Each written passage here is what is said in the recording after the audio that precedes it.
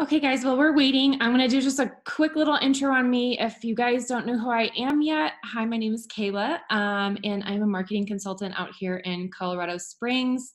I am a military wife, so Colorado Springs is not home to me. Seattle is home to me. I have taught multiple seminars across New York State and Colorado Springs, and I'm just now branching off and trying to do a couple of my own.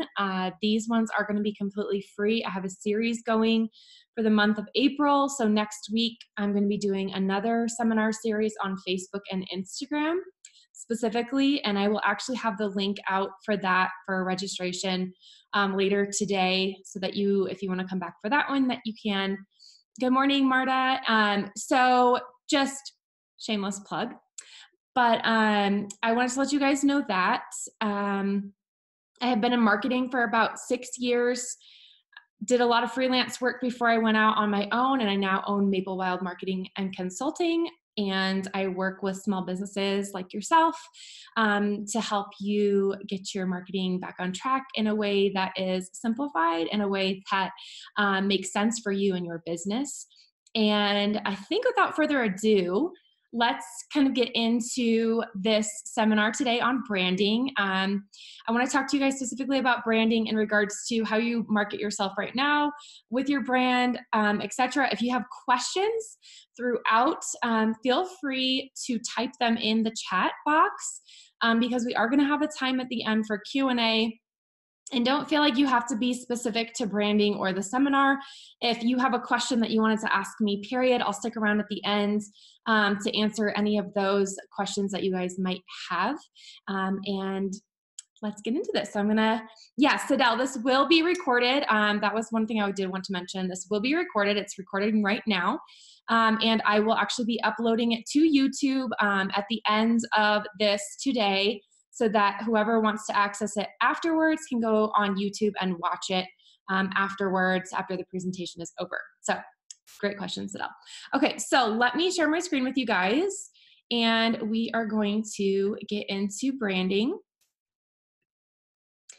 Okay, so let's talk about marketing your brand no matter what, no matter crisis, no matter where you are in your business currently. So let's first talk about what a brand means. A brand is your message, who you are as a business, and the promise that you make to your customers.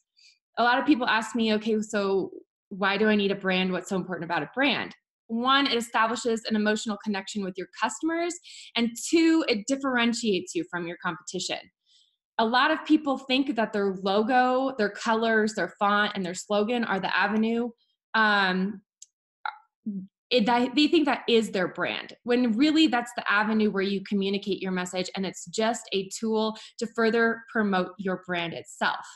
I love this quote from Natalie Frankel. She's the founder of the Rising Tide Society. If you don't know who they are, it's an amazing organization that has a group you can meet like once a month with other entrepreneurs like yourselves.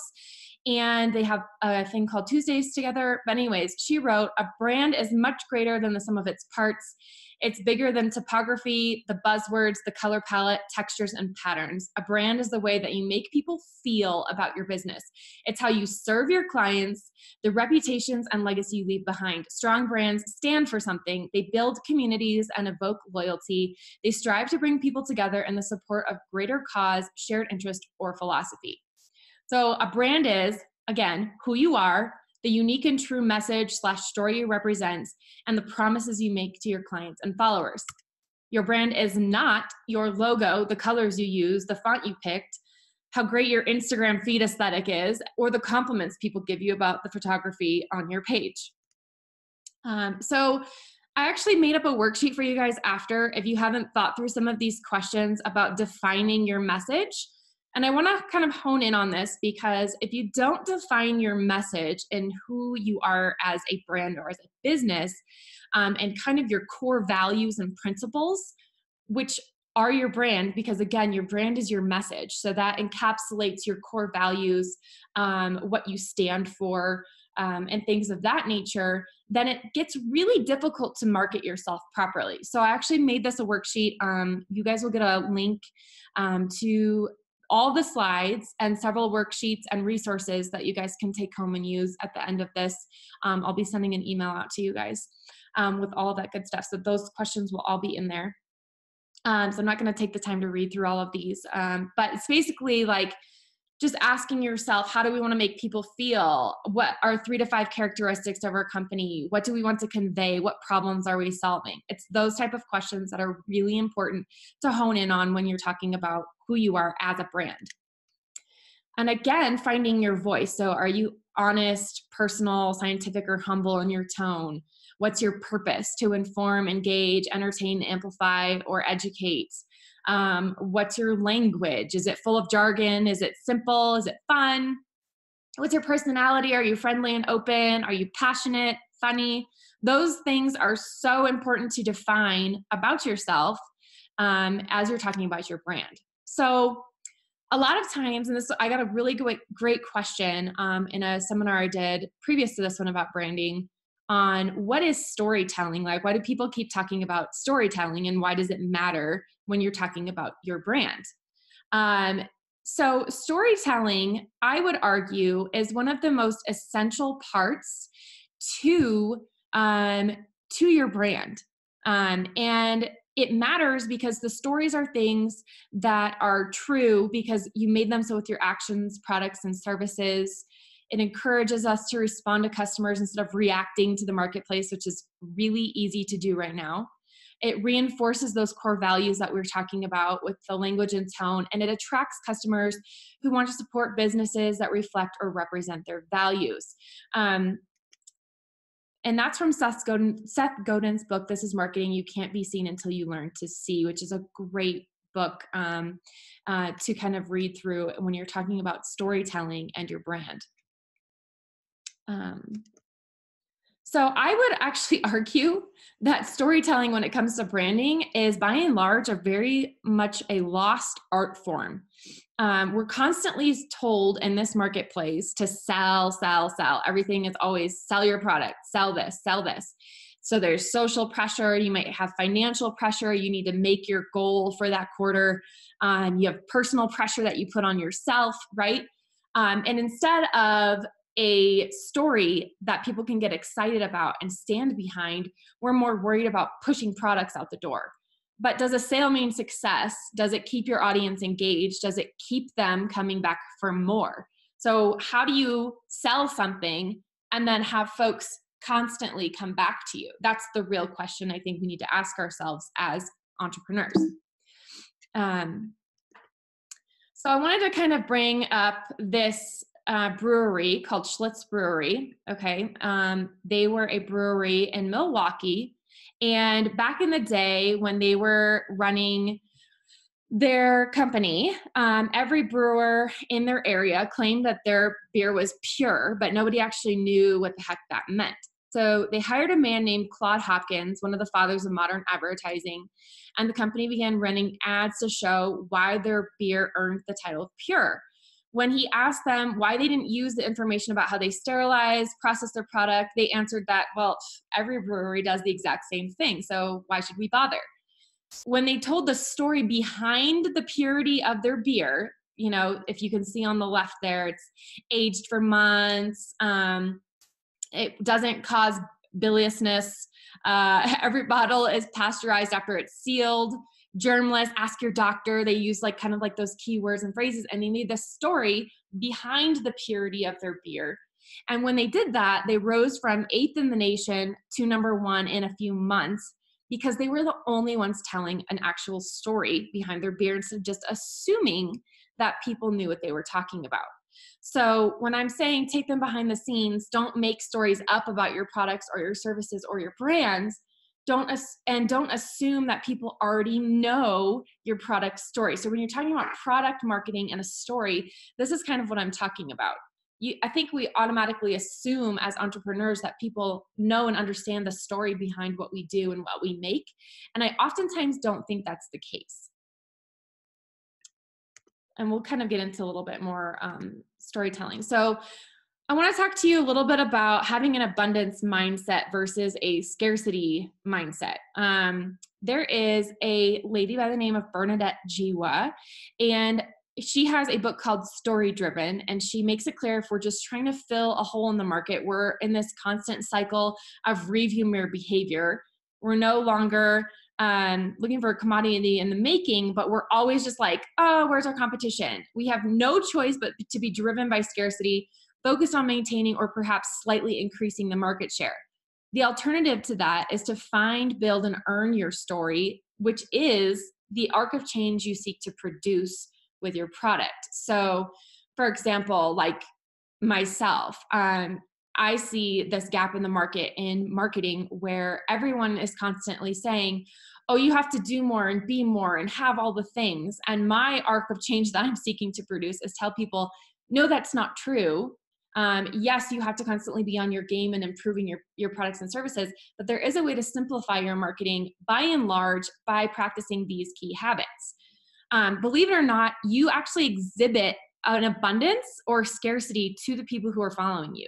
Like you can tell just from what people are posting about, what they're saying, and how they're acting if they have one of these two mindsets. So I would just ask you, which one of these do you want to emulate and present as part of your brand? Because again, remember, your brand is your message that you are putting out there to the people who are following you and your clients. So thinking, oh, there will never be enough versus there will always be more. Competing to stay on top versus collaborating to stay on top. Hoards things from others, generous, won't share knowledge, shares knowledge. It's all of that kind of thinking and mindset when you're talking about telling your story. This is a huge part of your story. Oops. Another story I wanted to share with you guys, just to kind of show you what I'm talking about here in regards to this, is Marie Curie, of all people. Her and her husband, Pierre, discovered the existence of the elements radium and polonium in their research. So they isolated radium, and they would share the 1903 Nobel Prize in Physics with French scientist Henry, I'm going to butcher that, so I'm not even try, for their groundbreaking investigations of radioactivity, which is still used in cancer treatments worldwide. So they actually did a lot of their research in a shack. It was like a potato shed, you guys. And they actually could have and had the opportunity to patent their discovery, but they refused to do so and generously shared their information with their fellow researchers and interested industrial parties. By the 1920s, a single gram of radium reached $100,000. I looked that up. That's $1.1 million in today's market. So the thing that strikes me the most about Marie Curie is she was generous, and she had the spirit behind which she shared her product. She actually told someone, radium is an element that belongs to the people. Radium was not meant to enrich anyone. And it made me question, in me, with part of my brand and my message, would I have done the same? And the answer is, well, gosh, I hope so. Something really important right now, especially when you're talking about your brand and telling a story, is to be still and listen. Right now, it's so easy to just, and I struggle with this, kind of just jump ahead and try and do more and see more and try and bridge the gap of what everyone's feeling right now with what's going on with the virus, especially. And it's so easy to kind of just drown everything out by just being busy and just staying busy, and instead of doing what I call social listening, which is constantly asking for feedback, and kind of keeping that ear to the ground so that you're not tone deaf to what's happening around you. A lot of people say, well, how do I know? It's so hard. I don't want to promote a sale, or I don't want to push my brand right now because I just feel like it's not the right time. And if you're doing a lot of this listening aspect to your business, you're going to know when the right time is, because you're going to be asking for feedback. You're going to be giving valuable insight on your products and the services that you offer, and doing things like paying attention to what people are telling you in your DMs, what they're asking you about, what they're saying. This is part of your brand, and telling a good story is being able to listen really well to the people who are around you. a big thing for me is listening well because it's going to serve you well. So asking people what they want versus what you want to talk about, asking them if you're being helpful, actually sharing a yes or no in a poll so that you actually get a feel for what people are really resonating with, instead of saying yes and OMG yes. You're saying yes versus no because you want a real and authentic response to what you're saying. I've talked about this before, especially right now with building a brand, is you need to be a purple cow. Okay. I know, great mental image. So Seth Godin, again, he has a book, which I shared with you in the resource list that I'm going to be sending out. And he writes, "The world is full of boring stuff, brown cows, which is why so few people pay attention. Remarkable marketing is the art of building things worth noticing right into your product or service." If you're remarkable, it's likely that some people won't like you. That's the part of the definition of remarkable. No one gets unanimous praise ever. The best the timid can hope for is to be unnoticed. Criticism comes to those who stand out. So, and that's from like the outside or the inside out. Like, you have to push that out and project that with your brand and the message that you're putting out. And then you have to stand for that and constantly show people. Some of the principles he talks about in his book are learning to draw outside the lines. So asking yourself really hard questions about your brand, or the services that you represent. And I thought they were really great questions to include right now, because I think these questions he wrote back in 2003 really apply to what we're kind of experiencing right now. And being a remarkable business, I keep saying remarkable. It's remarkable. I need more coffee. So asking yourself, what would you do to make yourself the cheapest, the most expensive, the biggest, the smallest, the fastest, the slowest, the newest, or the oldest? Could you build a competitor to your own product with costs 30% lower? What could you do to make buying, using, consuming, or disposing easier? Could you make a special edition of your product for communities like sports associations, or things like that, to where you can actually have those as a special edition of your product? And again, the whole idea is learning to think outside the lines that you drew for yourself when you started your business. And again, this is on the resource list. I'd highly recommend this book, especially for what we're kind of dealing with right now, in regards to your brand, marketing your brand, and pushing sales in today's market. I did want to just touch on really quick. So in regards to this virus, because it's the elephant in the room everywhere, I don't like to kind of like linger on it, because honestly, I think people are kind of sick of hearing about it. But I wanted to touch on the fact that small business owners need to innovate and create. And I wanted to tell you, small businesses have the amazing ability to think on their feet, to adapt and address this shift in real time, to build those unique relationships with businesses, clients, and community, and to think about communicating, collaborating, and creating. And that's that whole idea that Seth Godin is pushing in his book. And I think by and large, that small businesses, sorry, I'm skipping ahead of myself. Small businesses have a great opportunity here because we're not some big company. We can actually do that and ask ourselves those hard questions and then adapt in real time to fit the need of the people who are around us with our brand, using our unique brand identity, and products and things, just by asking ourselves some hard questions, maybe getting feedback of those around us after we kind of ping pong our ideas off of them and things like that. I would probably argue the second most important thing besides defining your message is figuring out who you're talking to when you're talking about your brand. So if you haven't defined your message, the who to your why is going to be really hard to answer. Your target audience is incredibly important to marketing your brand effectively. So saying, hey, where are my ideal audience? Like, are they on Facebook? Are they on Instagram? Are they on YouTube? And then how can I tailor my message to that specific marketing channel, to those specific people? So I know it's hard, and you've probably heard the buzzword niche a lot. And I would argue that you just think of it like, if you're talking to everyone, then you're talking to no one. So if you can think of being more specific with your message, and again, if you don't know what that is, this exercise is going to be very difficult for you. But it's like, I help creative entrepreneurs reinvent their digital marketing strategy so they can avoid burnout and get their time back so they continue to do what they love. The focus is Instagram, Pinterest, blogging. And then I know my people are between 26 and 45, burned out creatives or small business owners in general who need practical marketing tips and information. If you don't know who you're talking to, then you can't tailor the message again, and you are just talking to everyone. Look at your insights to see who follows you. If you don't have insights, you need to switch to a business account. I cannot stress that highly enough. If you don't know how to do that, message me afterwards and we'll chat. Write down the age group and gender of your potential clients.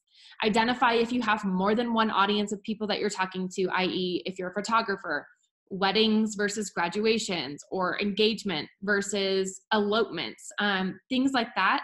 You really need to hone in and think, okay, who am I talking to here when I'm writing this specific post? And then know what the interests and behaviors are for each audience separately. For example, if you're a photographer here in the Springs, it might be different if you focus in on elopements in the mountains versus local weddings at high-end, high-end wedding venues, those types of things. So if you need more ideas, ask yourself the following questions. Where are your customers searching for products similar to yours online?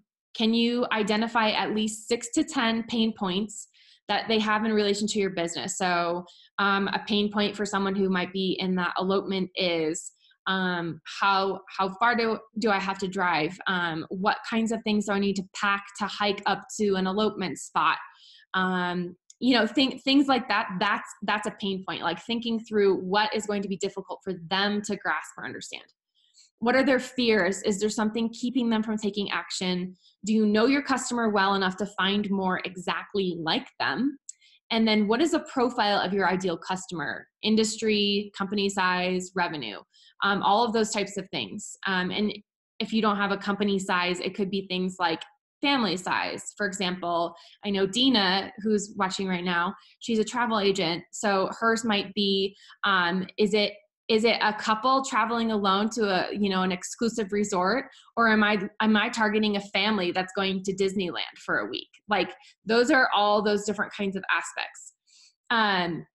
I love this quote from Cynthia Johnson from another great book on branding, Platform, The Art and Science of Personal Branding. It's not about packaging yourself to sell yourself. It's about bringing focus to your actions so that the right kind of people can find you and subscribe to your message, and vice versa. Because again, if you're not talking to the right folks, your message is going to go out there and then it's going to just be like, wah, wah, because it's not reaching the correct people.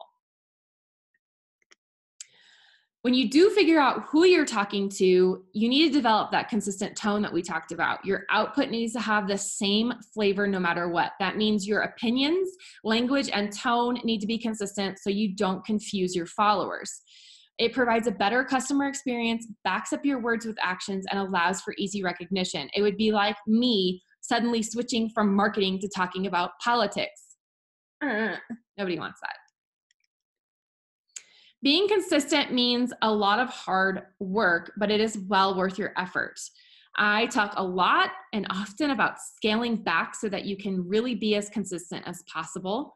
I have been posting 3 times a week for the last year and 3 months, and I get in my stories almost every single day. I respond to every DM, every comment, every time.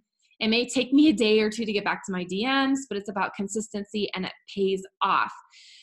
Especially right now, I will tell you, I've struggled with this. I know you guys have probably struggled with this. How often do you post and things like that? I'm just going to see if, planning forward, I will cover that in a second. The next slide is going to be all about right now. So planning forward, I would just say, keeping your quality high by creating a marketing schedule for yourself. Research your posts in advance. Like, what are you going to talk about? Figure out what you can batch or theme. So like if you have a weekly theme, like Monday is Monday motivation, Tuesday is Tuesday tips, Wednesday is Like if you're in fitness, Wellness Wednesday, Thursday is Thursday techniques. Like you can theme your posts and then you can batch your content. So you're taking all of your photos, you're writing all of your posts at the same time, and things like that. And then figuring out what you can reuse and recycle. In fact, I just put a blog post out about reusing and recycling content. And it had to do with blog posts, but I think it's applicable to pretty much everything that you put out there right now. Because again, you created this quality content. You need to be able to think of how you can use it multiple times instead of just using it once and then just letting it kind of slide into the back of your closet. If you're doing those things, your quality is going to stay really high. It allows you to make an impact, be consistent instead of chaotic, present a strong presence, build trust with your audience, gives you a sense of direction, removes stress, helps you track your return on investment, and provides insight on where and how to spend your dollars when you finally get around to spending money on ads. So how to plan right now? Again, I've had to think through this really hard for myself. And something that I've noticed is, gosh, I don't think I need to be posting as much as I have been. And again, this kind of plays back into that whole social listening piece. If you have your ear to the ground and you constantly are looking to see kind of what's going on and what's going on in people's lives, like I would say within the last week or so, people were just really trying to figure out what in the world they're doing at home now that they have kiddos, and they're trying to figure out their new work schedule. And so I felt like a lot of my informative posts were just kind of, not doing as well as they normally do, because honestly, people are super overwhelmed. And that's what I was hearing. So I backed off of those, tried to back off of those a little bit and just try to keep my posts a little bit lighter and things like that. And right now, I usually plan like a month in advance. Right now, I'm going week to week, you guys, because I don't think that I can hear what's going on properly if I'm just trying to just push content out. You know what I'm saying? So I'm trying to back that off. This doesn't mean that you can't still plan your posts a month out, but it just means that you need to be sensitive to the flavor of what's kind of happening around you, not go tone deaf, and really use posts where and when applicable for this specific time frame, because this is unprecedented in what's happening right now.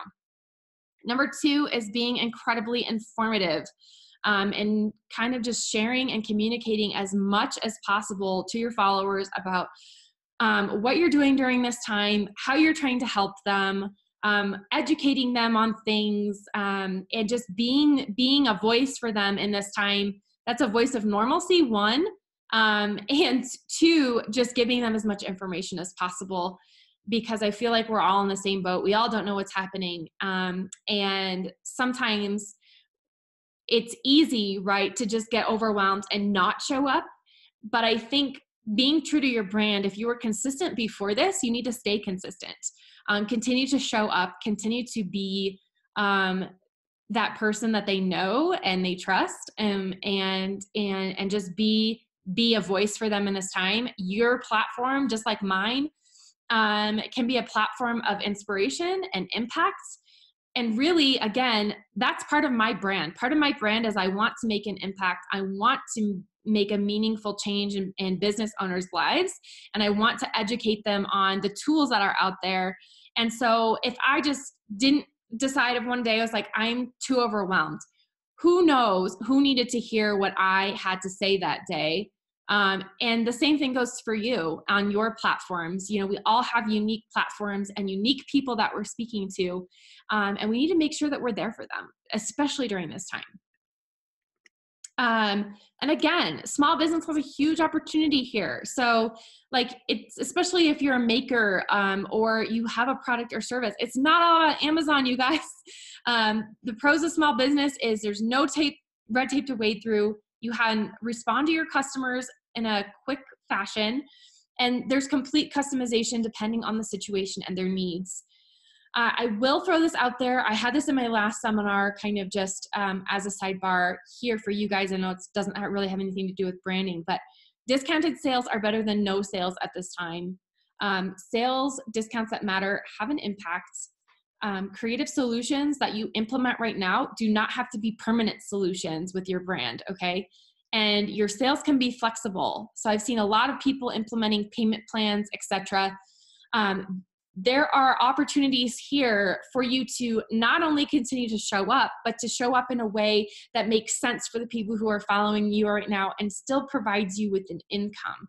So again, asking yourself some of those hard questions behind your message and asking yourself, hey, like, how can I kind of go outside of my limits here, think outside the box, draw outside of the box, and then ask myself, and really tell myself, hey, like, I do have a purpose in this time. My brand has a message. It's a unique message that I need to share. And then how can I continue to provide excellent service during this time with the sales and the things that I produce and put out with my products? I will tell you, just changing tracks here. A lot of people say to me, oh, well, the most important part about your brand are your visuals. And I will say that I would actually agree with that. But your visuals are not the most important part of your brand. Again, your message, your story, and then the way that you put that out to the world. Those are the most important things. Your visuals are kind of like the icing on the cake. Okay. And I always tell people your brand is like a good stretch. You have to do it from the tips of your fingers all the way to your toes for it to be effective. How you package your brand affects how your brand is perceived. It is literally visual communication with your followers and clients. So colors, shapes, fonts, organization of your website, your emails, your product packages, and more. Like, all of that stuff plays into how you are visually communicating your message and your story. So if you think of it that way, it's just kind of like the backing. It's the backbone behind everything else that you're putting out there. And again, even right down to your Instagram feed, like, I try and make all of my feed posts kind of look the same, feel the same, talk the same, walk the same, because I want there to be that consistency behind my branding. Another really key element to building an effective brand, especially right now, is leadership. So brand authority is what that's technically called, and it is key to having an effective brand. Good leadership is critical to creative collaboration, which in turn helps you hit your goals and produce great work. Brand authority is the trust a brand has earned among customers and the degree to which they see your brand as a subject matter expert. So this depends on a variety of factors: compelling content, an active online presence, and engagement in social media. So how many times you respond to comments, how many times you respond to DMs, how often you're in your stories, or how often you post on your feed. All of that plays into your brand authority and leadership. And a lot of folks, when they look to work with you, that is one of the first things that they look for, is to see what kind of authority that you are presenting with your brand online. Really huge thing, I think, right now that a lot of people aren't covering is that your brand should serve. If you come from a place of service, your message is never going to fall on deaf ears. If you come from a place of service, your story will go further than you ever thought it possible. If you come from a place of service, you won't even feel like you're selling.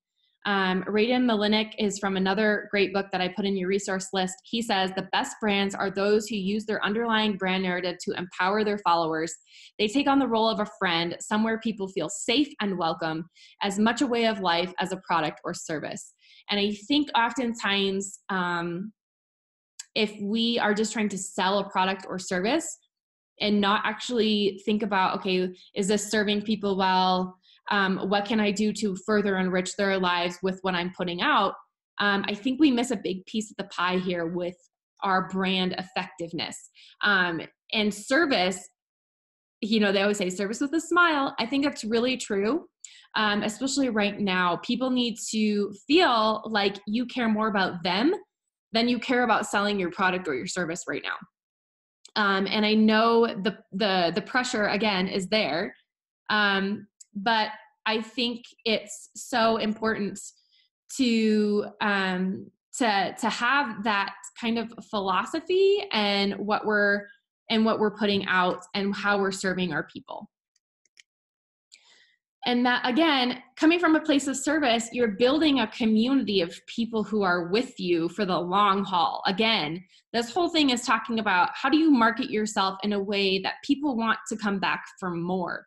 Okay, if you're just trying to sell something and you get caught up in making money and just producing things to make money, and you forget about your message and what you're trying to put out there and the arc of change you're seeking to produce, and the community of people that you could have out of this, again, that piece of the pie gets even smaller and smaller, guys. So creating loyalty comes out of the consistency with which you show up and provide valuable insight and information. It's proof of how well you treat people who interact with you.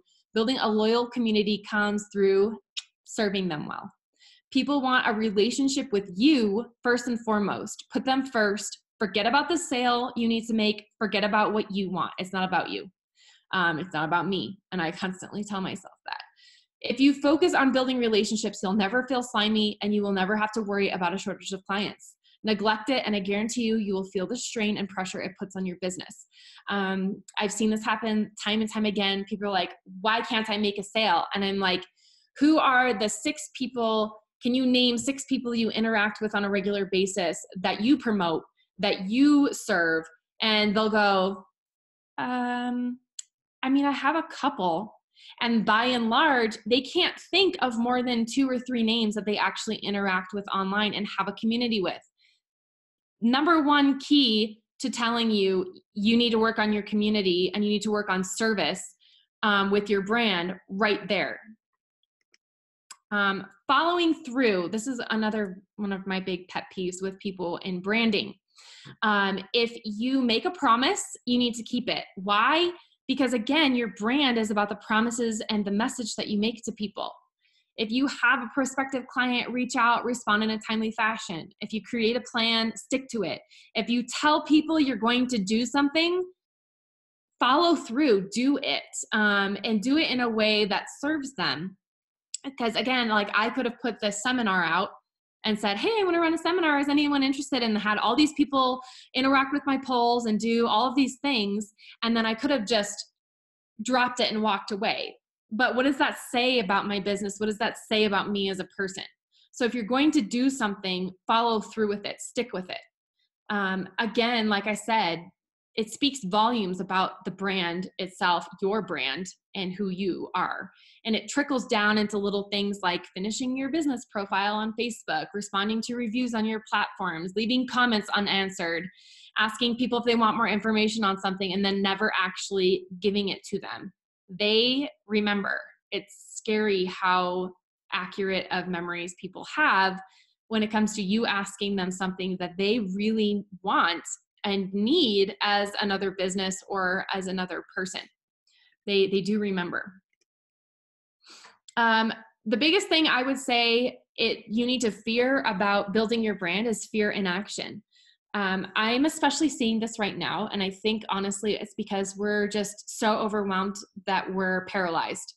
And I think that inaction right now is a bigger infection than the virus itself, especially with entrepreneurs right now. I felt it. You felt it. We've all felt it. We've all been there. We've all had that experience where we're just like, I don't even know what to put out. I don't know what to say. I don't know what to do. I'm frustrated. I'm overwhelmed. Can I just tell you, your brand requires you to move forward, to inspire, to create, and the world needs us now more than ever as a brand, as our unique individual brand with our unique messages and views of the world. Like, it needs your creativity. The world needs your drive, your passion, and your message. Don't doubt it. Because I think a lot of times what's happening right now is we're just lost in this fog of doubt and overwhelm, and then we just get stuck.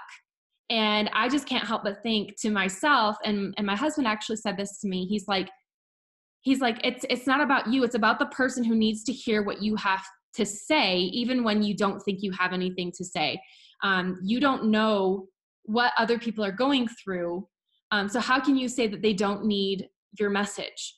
So I think a lot of times just fearing that inaction, I think, should be motivation in itself to share our message, to share our unique brand, to share our promises and our values and our core values to the people who follow us, because the world needs it more right now than they ever have before, especially from small businesses and entrepreneurs like ourselves. If you are fearing inaction, if you're fearing inaction, you're fearing all of these things, I think maybe one of the places you need to start and ask yourself before you even get into defining your message, and those things are define what success means to you. So there's no easy button. Anyone who tells you differently is selling you a line. If you haven't defined what success means to you, then you're always going to feel like you need more or you're not where you're supposed to be. Success looks like sharing your message well and how well you serve people with that message. That's what it looks like to me anyways. So I would ask you, if you haven't defined what does success mean to me in this moment, in this space and time, what does it mean to me?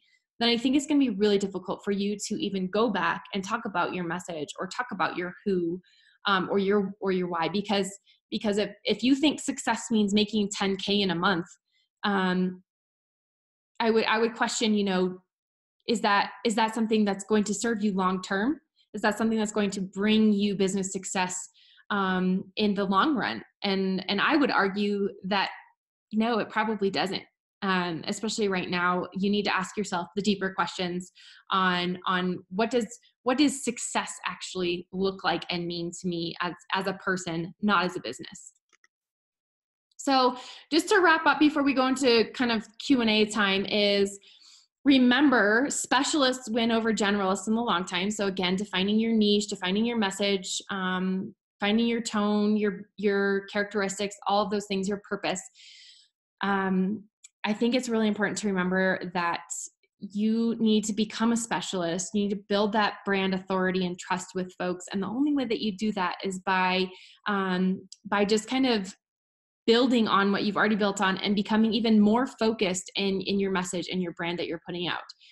To grow your brand, treat it like you would any living thing. Allow it to live, breathe, make mistakes, and be human. That's a big one right there. And then when making a business decision, ask yourself the $1 million question: will it help or hurt my brand? If you don't have a brand yet, I would highly encourage you to sit down and ask yourself these questions, dig into your insights, and do some soul searching. Because the stress behind what you do online will greatly diminish if you know the who, the why, and the what behind what you do as a brand online in today's market.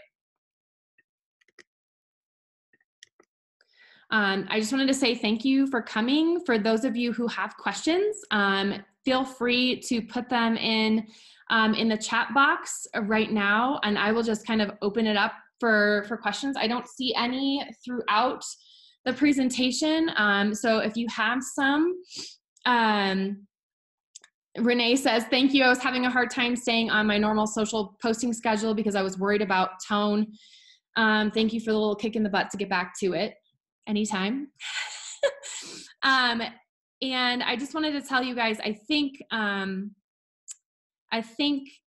we all need that little kick in the butt every once in a while. At least I do, especially for when I'm talking about my brand and what I'm putting out, especially right now. It's just been really difficult. Does anyone have any general marketing questions or any questions about branding at all? Feel free to type them in.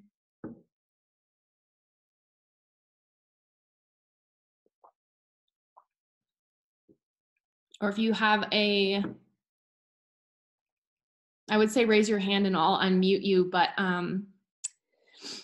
Sadell says, thank you for the part about inaction. I've been so there and feeling terrible for not sharing more about this time. Yeah, I feel you. It's been very difficult just to have that feeling that I think too, the feeling is you're not doing enough either.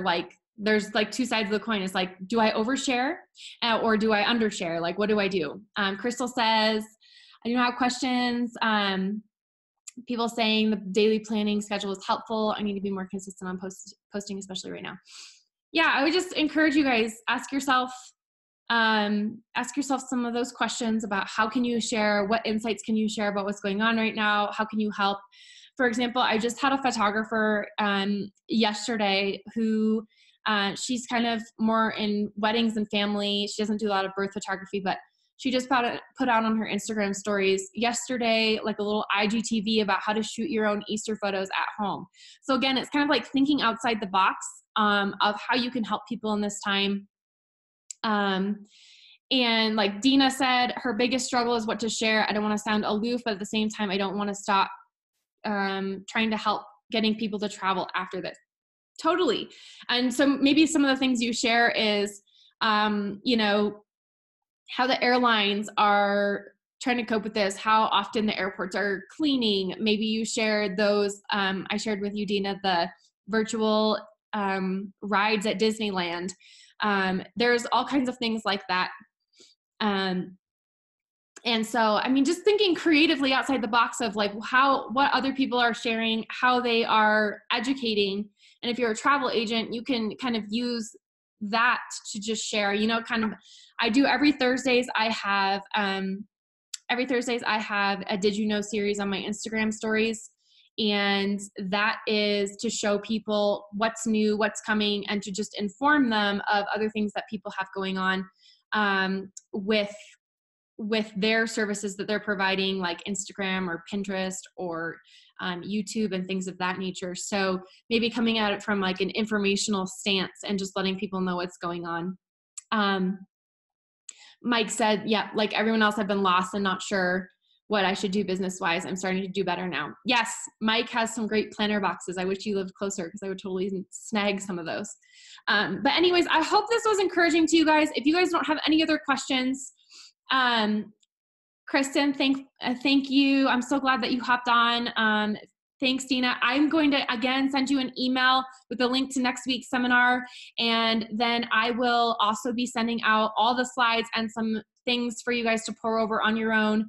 But I just wanted to thank you, as always, for those of you who attended today. I'm thinking of you all. I'm here for you. If you have anything that you guys need help with, just reach out and let me know, because I'm here for you. And I want to make sure that you guys feel supported in this time in any way that I can. So thank you again for coming today. And I will hopefully see some of you guys next week. And have a great week, you guys.